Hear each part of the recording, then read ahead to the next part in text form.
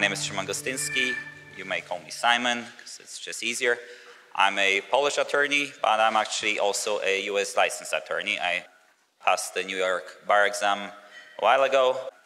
Don't necessarily practice any New York law on an everyday basis, but I do work with either US clients who have some dealings in Poland or some Polish clients who have some legal dealings in the US.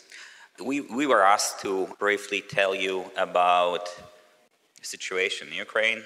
Before we move on to the legal issues, I just want to touch upon one issue which is important, I think, also the people of Ukraine. It's kind of a historical background too before we move on. The war in Ukraine, Russia's war in Ukraine, hasn't started on February 24th. It has started 8 years ago. On the night from 26th to 27th February 2014, Russian soldiers in unmarked uniforms have marched into the parliament of Crimea, and they have raised a Russian flag over the building of Crimea's parliament. Then they moved on to occupy other administrative buildings, and this is really where Russia's invasion in Ukraine has started. This event was quickly followed by a referendum that was organized in Crimea, and after the referendum, it was announced that an independent Republic of Crimea is being formed, which quickly, next day, signed an accession treaty of Crimea to Russia, and that treaty was ratified by the Russian parliament on March 21st. So this was one set of events that have happened over 8 years ago now. And the second set of events, which has happened almost parallel in time to that, is the fact that in April 2014, as a result of Russia's military interventions, on the eastern part of Ukraine, two breakaway puppets, quasi-states, have been formed, the Lugansk People's Republic and the Donetsk People's Republic. And ever since, the fighting was going on. So what happened on February 24th, 2022 is not the beginning of the war. It's just another chapter in a war that has been going on for 8 years. Where are we in this? Poland, as you may have heard, has in a sense become a hub for a lot of aid in terms of humanitarian aid and also military aid, also become a shelter for many Ukrainians fleeing from the war. And sort of from history, we turn into a little bit of a geography lesson. Poland is here in the middle, Central Europe, as you can see, it's very central. And where our neighbors are Belarus, which has been an important part of the events which are taking place. So on the north, you'll see a little enclave, that's Kaliningrad, that's Russia's territory. And of course, all of this is Ukraine. It's very close to where we are, the border with Ukraine. So I kind of marked, this is Krakow, where we are. This is the border. If you look at Google Maps, if we were to jump in a car, in 2.5 hours, we would be at the border. Rockets have exploded as close as here, 10 miles from the border.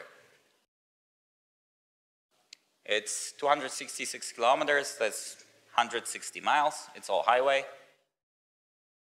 And this town, Rzeszów, plays an important role in the support that's going, humanitarian support, also military support that's going towards the Ukraine.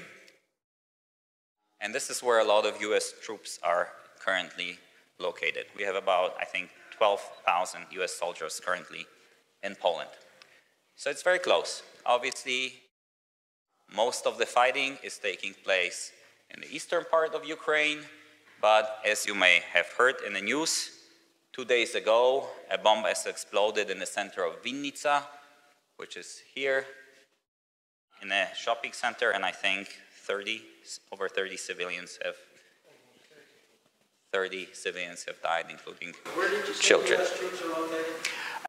Pretty much all over Poland these days, but a large portion of them are deployed here because this is an airport. There is a civilian airport with a fairly large landing strip. Currently, you can land there with a regular Ryanair, EasyJet, Polish Airlines jet. But if you land there, you will see Patriot anti-missile and anti-aircraft batteries located at every corner of this airport.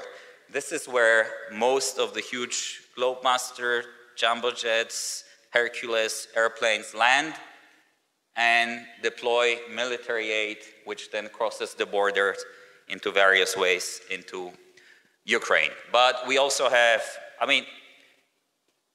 we are not exactly sure how many, the exact number of US troops located currently in Poland is what we get from the politicians who sometimes say it's 12,000 people, but we don't really know. There are some fighter jets deployed in our base close to Łódź and close to Poznań, but the Polish Air Force operates F-16 fighter planes, and we know that F-18s, F-15s planes have landed. Some Apache helicopters have been deployed into Poland, but we also know of British troops that are here because these troops are not only just to make sure that whatever lands here gets safely to where it's supposed to land, but we know that a lot of Ukrainian troops are being trained in Poland, often by US troops, British troops, Polish troops. This is sort of the geography. And actually, right after February 24th, we were very worried here what's going to happen, if Poland is going to be next. Actually, I had I was about to organize a conference. I did organize a conference in May, but a lot of people, the people on the board of the organization have called me and said, you know what, Simon, maybe we have to call it off because we don't have many registrations. People don't want to come to Poland, do not want to come to Krakow. Eventually, we got quite a lot of registrations, but it was closer to the May date. And in fact, the streets, the hotels were suddenly empty. I had friends working in the hotels and they're saying, groups are canceling, they're not coming over. But those who came was the 1st Airborne Division out of Maryland, and a lot of them landed here in Krakow.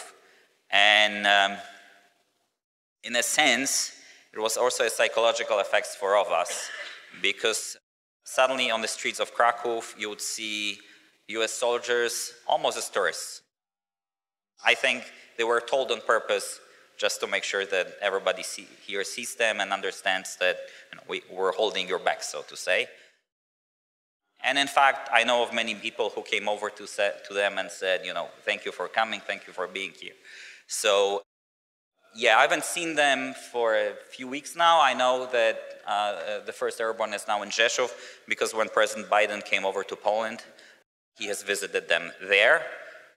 And obviously, Russia being Russia, when President Biden was here, some rockets have exploded here in Jaworów. So, and all over Ukraine, of course, but just to make sure, was, no. 20 kilometers is about 12 miles from the border, was the closest that it was reported. Like I said, Poland has become, in many respects, we've really tried to show that we're there also to really help the people of Ukraine, given the situation. For me personally, I think the most important aspect of this help was the fact that Poland has become a shelter for many Ukrainians fleeing from war. And it was mostly women and children who came over to this country. I checked the figure yesterday. From February 24th, 4.8 million people have crossed the border from Ukraine into Poland. And I actually had a similar lecture to this maybe 2 weeks ago. I had to update the figure by 300,000 people from the last time I presented a similar slide. Poland has a population of 38 million people. I think some of you are from California. California has 39 million people. I think we have students from Nebraska. Nebraska has 2 million people. So 2.5 times the population of Nebraska. That's how many people have crossed the border from Ukraine to Poland. Did all of these people stay here? No. On February 24th, as it happened, it was a huge wave of people that came in. Normally, Ukrainians visiting Poland there was a visa requirement. All of that was abandoned. Everybody who came to that border, as long as they had any form of identification, they didn't need to have a passport, anything, driver's license, birth certificate, any form of personal ID would work. The border guards would let people in. Currently, we're at the number where it's 25 to 30 people, and actually it's roughly about the same people coming in and coming out. Right after February 24th, the number was much higher, and it was much more of a one-way traffic from Ukraine into Poland. One thing to say, because some people may not know this, before February 24th, we had about 1 million Ukrainians living in Poland. Poland was an attractive place to work, so a lot of people from Ukraine were living in Poland prior to February 24th.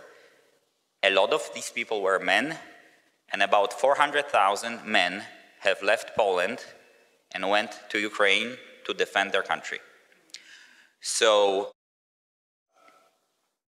people who came were women and children mostly, very few men. The traffic that went into Ukraine were mostly Ukrainian men that were living in Poland and were working here, and they came back in order to defend Ukraine. Why did so many people come here? Like I said, already many Ukrainians were living here, so it was very natural because people had friends, family who was already here. Secondly, it was very clear from sort of the moment that this new chapter in the war in Ukraine has started, that the border guard said, we're going to let everybody in. So who wants to come, come. So we are, as a country, we're very welcoming. And then there are other reasons also. People wanted to be in a safe place, so they crossed the border, but they wanted to remain close to their homes. So people wanted to be able to come back quickly. So they didn't want to go into Germany, Holland, some other countries further in the West. There's also another aspect to this, language aspect. Even though the Ukrainian language and the Polish language are different languages, it's easy for the Ukrainians to learn Polish, and it's not that difficult. I mean, we can, in a sense, understand each other. So, various reasons why a lot of people have come here. It was, of course, a big task to accept such a huge wave of people in such a short span of time. And Poland is not a country that has a lot of experience with dealing with immigration waves. Of course, the government did a lot, organized shelters at the, indoor arenas, schools, places where you normally organize shelters. But it was actually the ordinary people that stepped up, and a lot of people have accepted total strangers to live with them under one roof. My associate, one of my associates in a law firm, she still lives with 2 women, 4 children. They've been living together for, total strangers, they've been living together for 2 months. They don't know how much longer they're gonna live together. So there is a lot of people. We assess, I mean, it's assessed that probably around 10% of Poland's population these days is Ukrainian. What do you think, so I travel around the world, and people have noted a sharp difference in how Ukrainian immigrants into Poland are treated relative to immigrants from other parts of the world? Yes, it's obviously controversial. I'm not sure if you remember, or how many of you remember about, I'm not sure if it was probably fall last year, where a lot of immigrants from the Middle East stood at the border between Belarus and Poland and tried to cross that border. And the Polish border guards weren't nearly as welcoming these days. Of course, it's a very difficult, it was a difficult situation. Why? It's not because we like the Ukrainians and we don't like people from the Middle East, but this whole operation of bringing people from the Middle East was organized by the Lukashenko regime and the Putin regime in order to destabilize the situation in Central Europe, in Poland, and so on. So they actually had planes. Most of these people had Russian and Belarusian tourist visas, were brought over to Belarus, and then they were pushed by the Belarusian army to go and cross the border illegally. Poland was very clear. Anybody who wants to cross the border legally, come over. But these people were forced to go in the middle of the forest where the temperature at night would drop below 32 degrees Fahrenheit, sleep out there and cross the border. So in a sense, it was very difficult. In a dramatic choice, do we let these people in? But it will only result in the fact that Putin and Lukashenko will just keep coming and bringing more people. The humanitarian aspect of this is very difficult because we're not talking about things, we're talking about people. So yes, these people were more than discouraged from coming in Poland. I mean, there was literally sort of riot police with shields not allowing people in. And it was a difficult situation, and I'm not sure we did the right thing or not. But the situation is that currently there is a huge fence that's put up there, and that it ended really, as I understand, with, for example, in Iraq, I know that people were not allowed to get on planes that were flying in the direction of Minsk, Moscow, and these places, and some of the airlines have brought the people back. But yeah, it was a one-way ticket given by the Belarusian and the Russian regime for these people. So it might be one more important difference is that all those refugees were by de facto refugees, but they were trying to get into the EU territory, Polish territory, from another state, not the mother state, not the state of their nationality. So it's quite a difference that they are already out of their state, but they want to move forward. Ukraine has a direct border with Poland, so it's also a big formal and political difference. And there is also, you may not know this, but Poland's border has shifted after the Second World War. So when we look at the map, Polish map was looking different until the end of Second World War. That part of Poland was Germany, and actually the Polish territory has expanded, correct me if I'm wrong, Yarema, but probably around this part of Ukraine and into Belarus, and then you see Vilna, which is the capital of Lithuania. That was a Polish city until 1945. So the decision made in Yalta by Stalin was to move Polish borders. So Polish families were forced to leave this territory and were brought over, a lot of them actually, to this territory that was former Germany. So if you go to Wrocław, which was Breslau, third biggest, I think, city of the Third Reich. A lot of people who are there, their family was from Lviv. So there's also a historical connection to it. And actually, if you looked at the sort of Commonwealth of Poland and Lithuania at the end of 17th century, most of this territory up to the Black Sea and up there was even further was the territory of Polish-Lithuanian Commonwealth. If Putin is saying something about bringing historical borders, okay.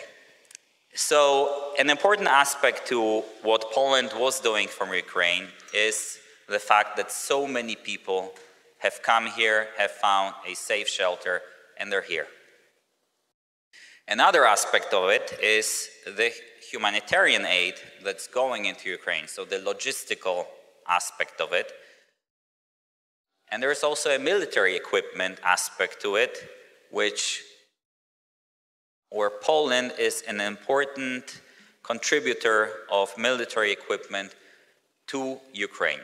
It was announced a few days ago, and again, we never know the details until somebody just during a press conference gives out the numbers, so there's no way to actually prove if it's true or not. But a few days ago, our Minister of Defense has visited Kiev and has announced during a press conference with Ukrainian defense minister that Poland has sent military equipment worth over $1.7 billion into Ukraine. Among others, we have sent over 240 tanks at this point, and it looks like we're going to send another 250 tanks, so close to 500 tanks into Ukraine. And there is a lot of other things that we have sent, not only tanks. And why this was also important, because Polish military had still a lot of it was a Soviet bloc country until the end of 1989.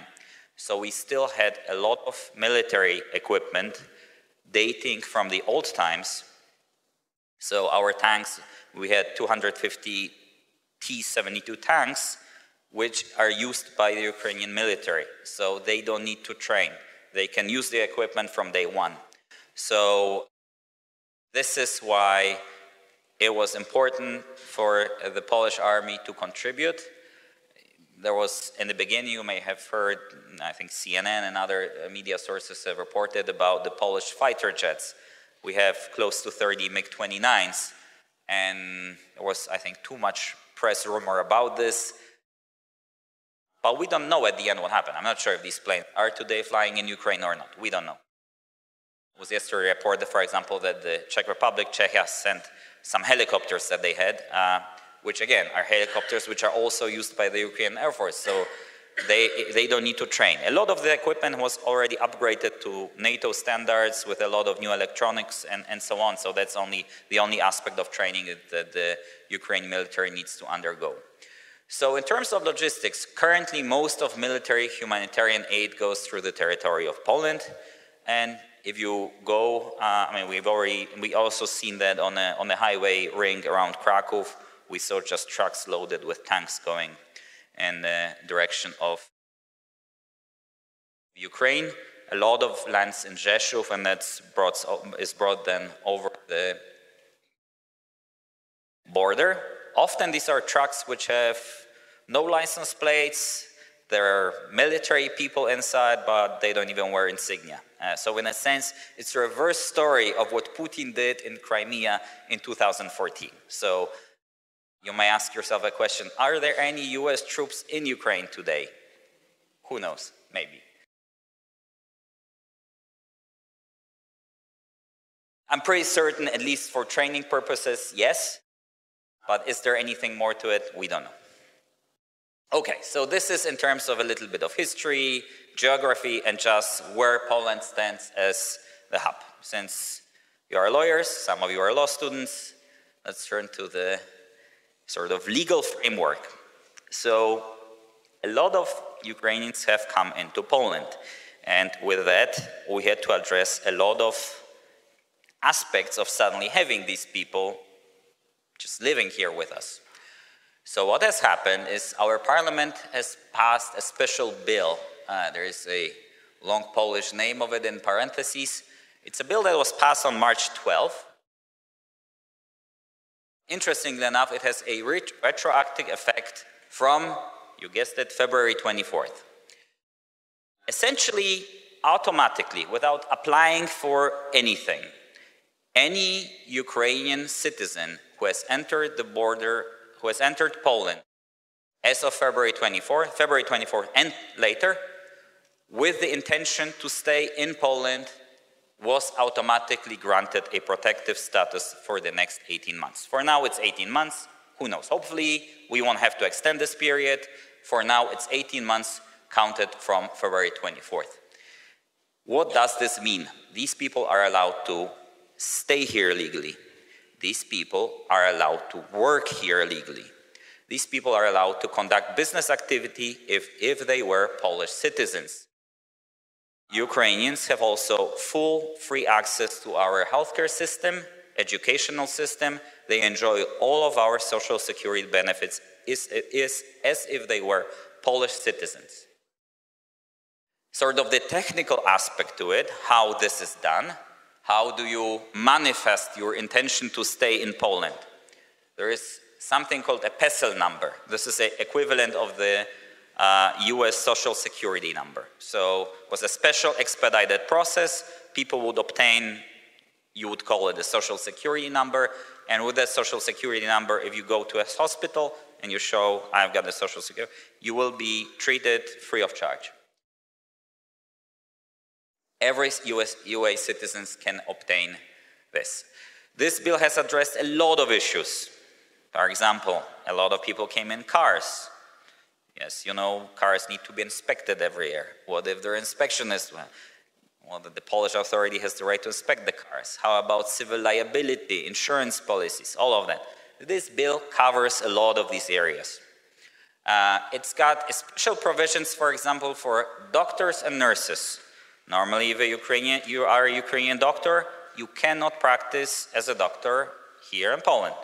There was a special expedited process for Ukrainian doctors in order to allow them to practice in Poland, which is also helpful because we suddenly had a lot of people from Ukraine, and it's easier if these people are treated by somebody who does speak the language. Since people were already here, it also allowed them to find a source of income, just work here as a doctor. Same applied for nurses, for academic staff at universities. So if you have a professor of, philosophy, his credentials, it allows for Polish universities to recognize these credentials and continue for these academical staff to also work at Polish universities. When do you lose these benefits? You lose these benefits if you leave the territory of Poland for longer than 1 month. Then it is assumed you lost your interest and an intention to stay in Poland. Was this bill perfect? Is this bill perfect? No, because it was drafted very quickly overnight in order to address many, many issues. As an example, in the beginning, it was changed. It allowed for this automatic protective status only to Ukrainian citizens who have crossed the border into Poland from Ukraine into Poland directly. But if somebody has fled from Ukraine, going, for example, through Slovakia in order to end up into Poland, because they haven't crossed from the territory of Ukraine, suddenly they didn't fall into this new bill and the new provisions, so that was fixed. Then we generally say, this is for Ukrainian citizens. But what if a Ukrainian citizen, let's say a man, he has to stay because he can't cross the border, because generally men between 18 and 60 are not allowed to leave the country. He has to stay, his wife and the children, they're fleeing into Poland, but they don't hold a Ukrainian passport. Maybe they are holding a Russian passport. Mixed marriages, they happen. And suddenly we had to find a fix and solution for that situation. There were other aspects to it, for it, so suddenly we found sort of different situations where a fix had to be put in place, and some have been put into place, others are not really fixed until now. but hopefully they will be fixed. So this is what Poland has done in order to create a legal framework for these people to be here. Important aspect for it is, for example, the work permit. I'm a member of the New York State Bar Association Ukrainian Task Force, and for example, in terms of the United States has created a special program to bring Ukrainian people and in order for them to enjoy this special protective status so people can come in the US. But the huge problem is a work permit. It takes a huge amount of time to process work permits for these people. In fact, most of these people who have come into the US don't have a work permit in their hand until now. So the Polish solution, just automatically grant these people a right to work, is probably a better solution to the fact that in the US it has not been done like this. These people need to go and stand in line just like any other applicant, and it takes time. Okay, so that was one aspect of what happened after February 24th, was what done here. The other aspect of what's going on is the fact that a lot of people who have fled from war have probably witnessed things which are important from a perspective of prosecuting war crimes, genocide crimes, crime of illegal aggression. So we knew that from really day one, we're going to have people who should be treated also as witnesses for purposes of prosecuting people responsible for this illegal invasion onto Ukraine. The ICC, and I was told, I think some of you at least have been in Hague. Not sure if you met the president of the ICC? No? From 2021, the president of the ICC is Professor Hofmański, the first Polish judge of ICC.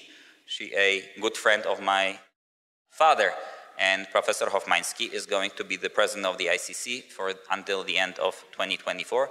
Who knows? Maybe he'll witness already some things happening before the tribunal, before his term lapses. But before the ICC, what has happened is one of the ICC prosecutor, Mr. Karim Khan, has decided to investigate and start in formal proceedings before the ICC in order to investigate alleged crimes against humanity and war crimes. Interestingly enough, not sure if you know this, but nor Ukraine nor Russia have signed the Rome Statute of the ICC, so formally are not covered, but Mr. Karim Khan has found a legal solution, legal base, and he found sufficient basis for him to proceed based on some applications made by Ukraine already in 2014 after annexation of Crimea.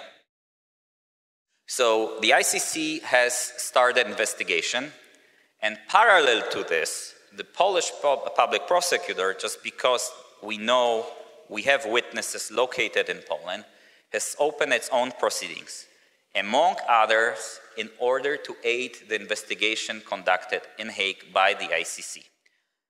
I tried to figure out what was the number of witnesses heard by the Polish prosecutors. I couldn't find the current number, but at some point in time, end of March, it was told that they've heard over 300 witnesses in Poland in front of the public prosecutor. So this is really conducted mainly in order to preserve evidence, gather testimonies, maybe photographs. You know, people have cell phones, have photographs in them, maybe movie clips or whatever. So this is all being collected by the Polish prosecutor's office. There's a special tip line, hotline, which you can call. It's in Ukrainian. You can say, I've witnessed something, I want to testify, and you're encouraged to do so. In fact, we received letters from our bar association urging us that if we have a client, somebody who works into our law office and says, I witnessed something, that we help to bring them in front of a Polish prosecutor in order for them to testify and give their testimony. By the way, yesterday while crossing a border, I've met what have not been done before. like a small notice to every person that if you are if you're considering yourself as a potential witness, please contact the hotline. Yeah. This is what's being done here in terms of. So there's a formal criminal proceeding run by the Polish prosecutors. In fact, also there was a special task force of prosecutors, investigators from Poland, Ukraine, and Lithuania, already created in March in order for them to gather evidence, and Polish prosecutors have come into Ukraine to document many terrible things that have happened there. So in terms of what's going on in Poland, I think this gives you an overview of the situation, and I'm certain actually you're waiting really more to hear what is the actual legal situation in Ukraine itself. So I'm turning it over to my dear friend Yarema. Thank you.